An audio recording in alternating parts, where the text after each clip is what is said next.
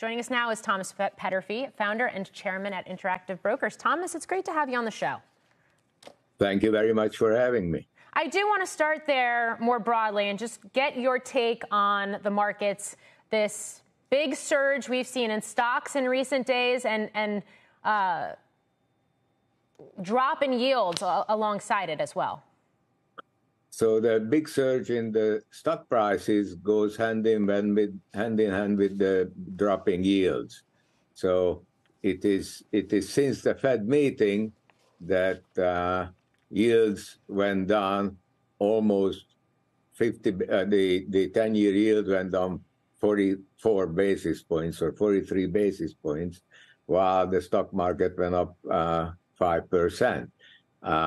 So it's completely interconnected. We would think that prevailing treasury rates are the result of large money flows in a very robust market, but that unfortunately is not the case.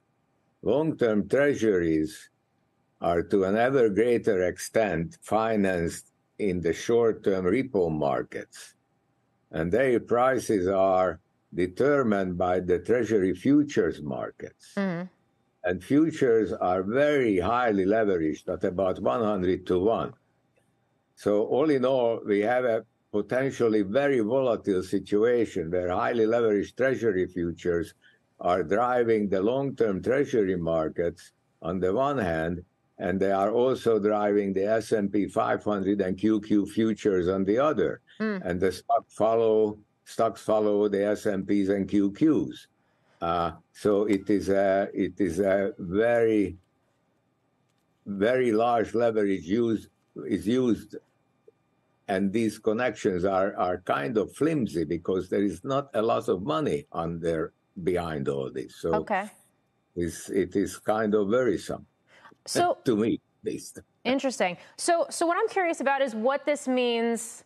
The volatility we're seeing in the bond market, higher rates from the Fed in general, what this means for Interactive Brokers, especially since you do really compete hard on things like margin loan rates, and also what it means for your clients and their investing behavior, and whether the risk-reward dynamic or equation for them has shifted in terms of where they're putting money to work. So our clients are very well aware of the flimsy nature of these connections because many of our clients are basically professionals. So they are taking a hands-off attitude in preparation of a coming potentially explosive volatility. And while that is happening, many of our professional trader customers are in the short-term options using mostly vertical spreads to reduce cost.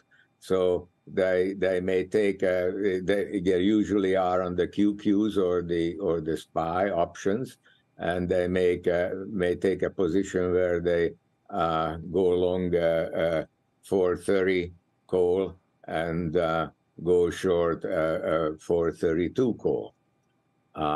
So if the market goes up to 432, they make the $200.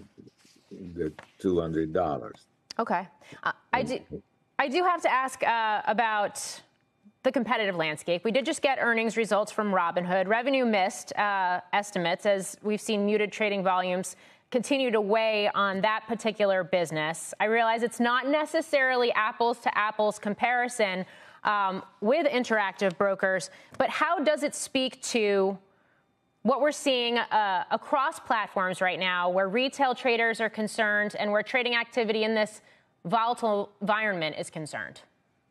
Well, to tell you frankly, I never quite understood Robinhood's business proposition because they have 10 million customers or 11 million customers, and they keep reporting losses. We have Interactive Brokers has 2.5 million customers, and we have about $3 billion of profits a year. So I just don't see the connect. I don't understand.